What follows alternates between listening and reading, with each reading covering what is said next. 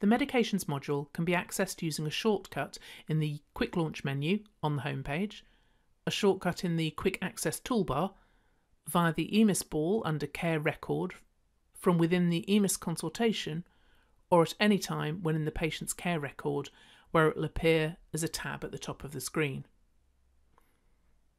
As with all other patient-specific modules, you'll need an active patient. We'll select Mickey, a very poorly mouse with quite a questionable care record.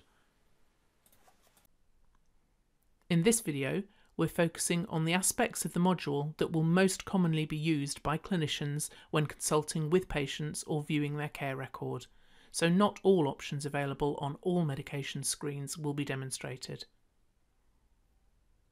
The default view of the patient's medication record is Current Medications, split into separate sections for acute and repeat items. The View section in the ribbon enables you to change the view in the following ways. By selecting the bottom section of the Current Past button, you can select Current Drugs, Past Drugs, or All Courses. If you simply want to toggle between the current and past, click on the top section of this button. The Grouping option lets you decide how medication items are presented. The top option displays the items split by acute and repeat in each section in date order of last issue. There's also an option to keep the display split by acute and repeat, but display the items in alphabetical order, which is useful for patients with long medication lists if you're looking for particular items. You can group in EMIS drug group order, which separates the drugs into the chapters of the EMIS Drug Explorer. If medications are linked to problems, you can opt to display them grouped according to the problems that they're linked to. The section across the bottom displays other key medication-related information for that patient. Any allergies, whether drug or non-drug, will be displayed across the top of this bottom section. Remember that if you try to prescribe the medication that a patient is recorded as being allergic to, EMIS will warn you of this when you try to prescribe. To the right of this section, you can see the patient's next regime review date. You can edit this review date a couple of different ways on this page. Either click on this hyperlink at the bottom, or use the button on the ribbon. If you want to remove the review date without replacing it with another, you can use the Remove option in the bottom section here. An exemption expiry date will display if the patient is exempt from paying for prescriptions. This can be changed by using either the hyperlink in the bottom section or by going to the Patient Actions option in the ribbon and selecting Exemption Date. Ensure the box is ticked if the patient is exempt, and enter a date of expiry as appropriate.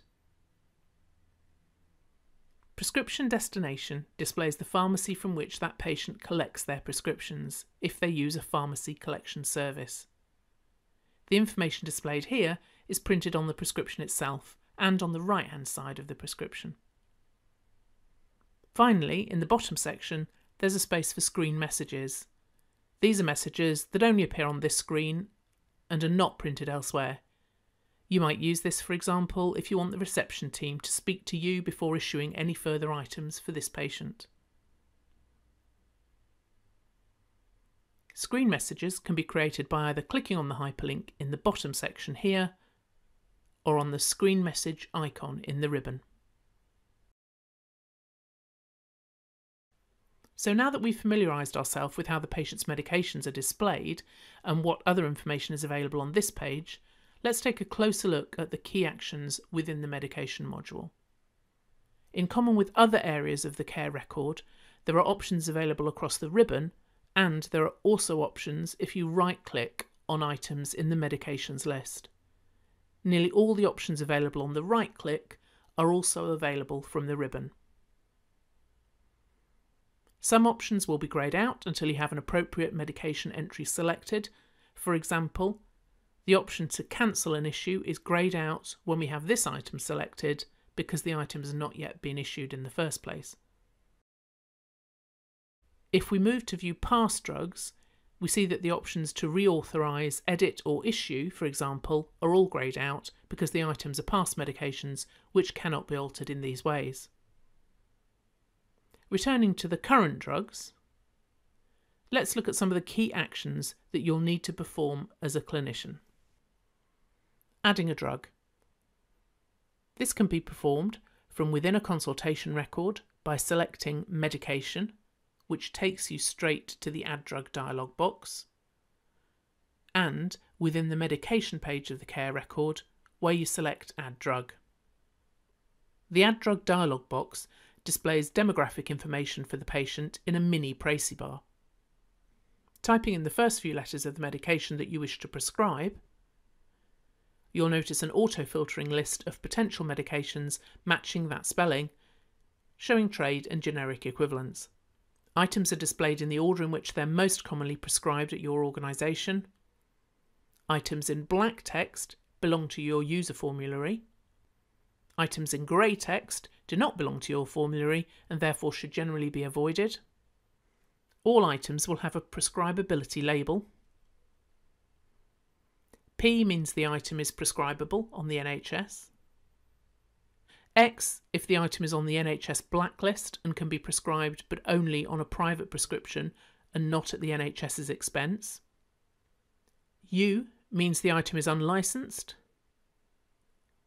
ACBS for items that are subject to Advisory Committee on Borderline Substances restrictions.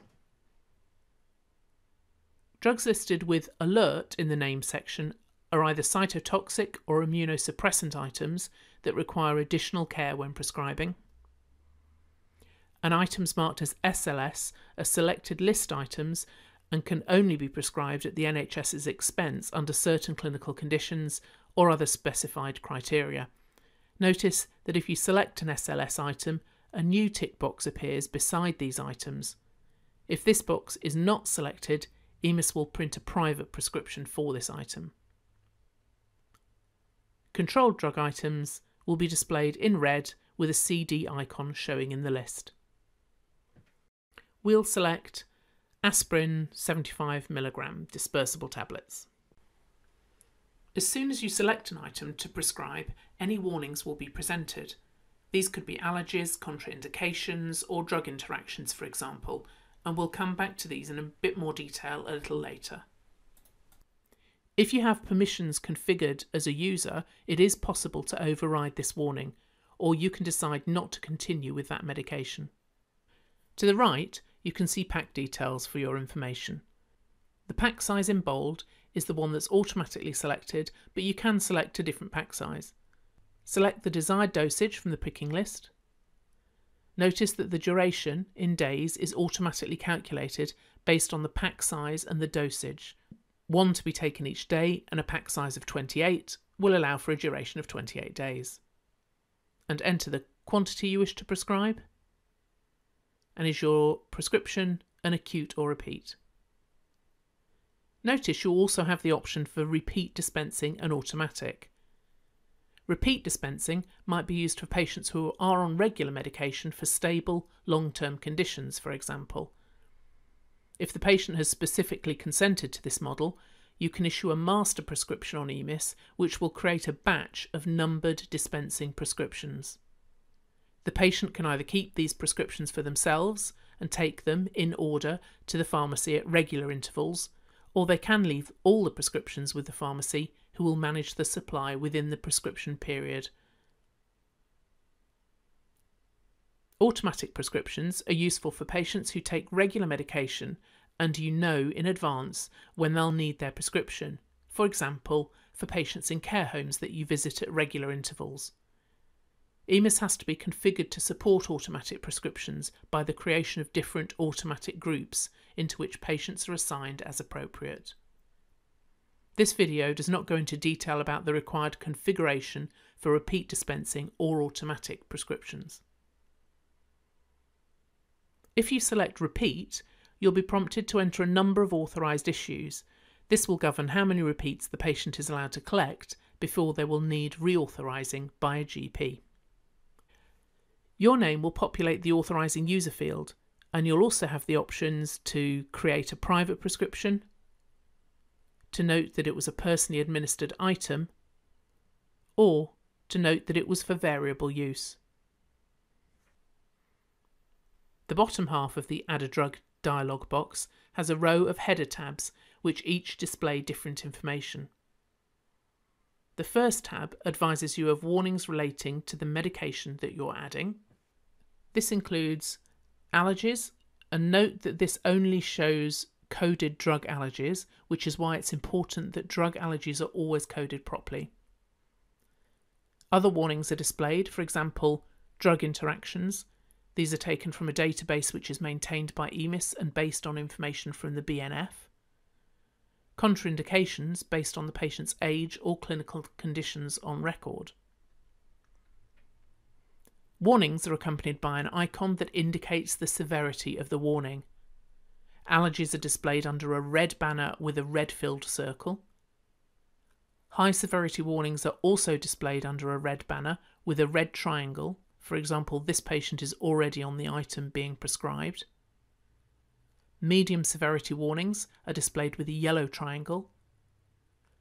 Low severity warnings are displayed with a white speech bubble.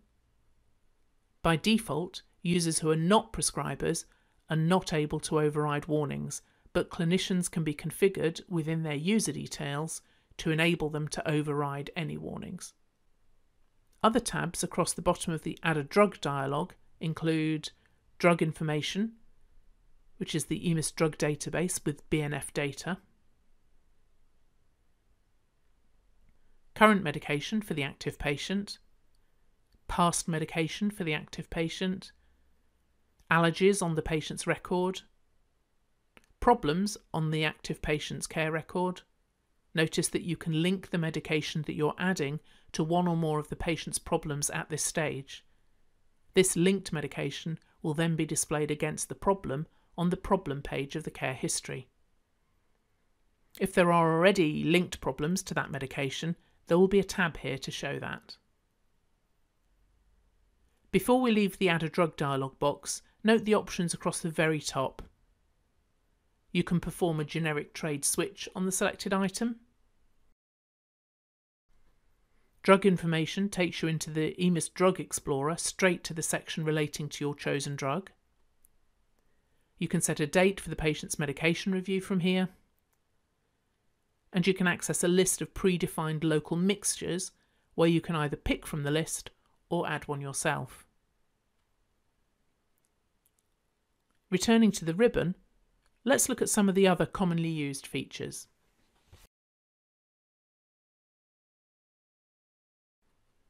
From the ribbon, medication items can be reauthorized,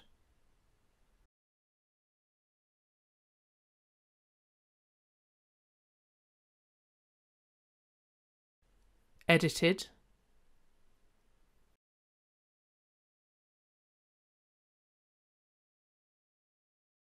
replaced,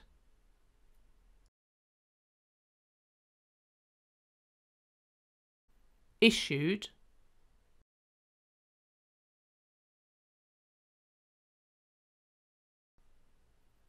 cancelled,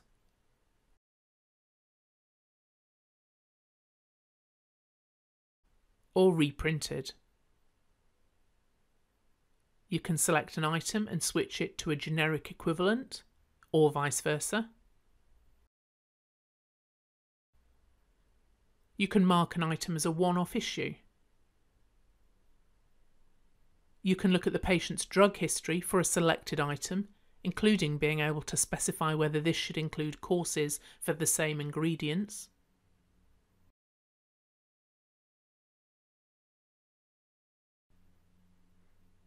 You can add a medication review date using the Regime Review button. And you can create a screen message to be displayed in the bottom of the medication screen, or delete or amend a message that's already there. As with many other areas of EMIS where data is displayed, you can right-click on any of the drug items in the patient's medication screen and a selection of options will be displayed. All the options in this menu are available on the ribbon apart from safety check, which displays warning information about the selected item. There are some configuration options that are available at user level within the Medications Configuration section, and these are covered in the video Configuring EMIS Web, a GP's Guide. Hopefully that's given you a good overview of the key parts of the medication screen. Now test yourself with these questions.